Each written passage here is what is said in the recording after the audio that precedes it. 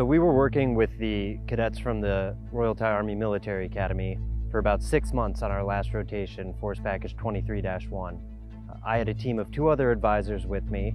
We spent 4 months with them at their military academy in Knoch, Thailand, and then we spent 2 months with them in Lopburi at Camp Erawan, working with the cadets and the 3rd Special Forces Regiment, specifically the Ranger training team. Yeah, exactly. Perfect. Just like that. We think that the SFAB is our family, that they will tell us and teach us the good thing and the better, the quick way, how to match the Thai way with the American way so we can work together. The cadets are extremely hungry for this win. The tempo and pace that they approached their train-up with was extremely impressive. They were working 6 days a week, PT twice a day, and usually 6 to 8 hours at either classroom or range, working on the different military skills that they would be tested on here at Sandhurst.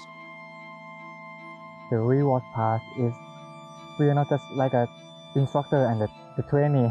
We are more than that. We like a family because they not just teach and go and don't pay attention on us, but they care. They care so much.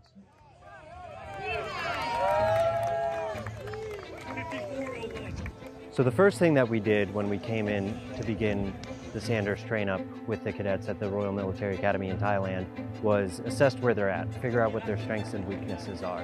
One thing that we learned right away was that the Thai cadets are extremely fast, but that they needed some work in the weight room.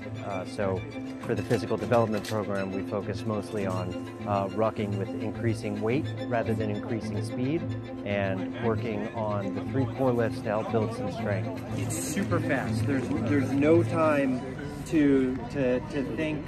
There's no time to wait. Similarly, with their military skills, the Thai cadets are excellent marksmen. Their marksmanship program at the Thai Military Academy and the marksmanship program that they received from the Special Forces Regiment train-up that they received in Lopburi is fantastic. That makes them extremely proficient.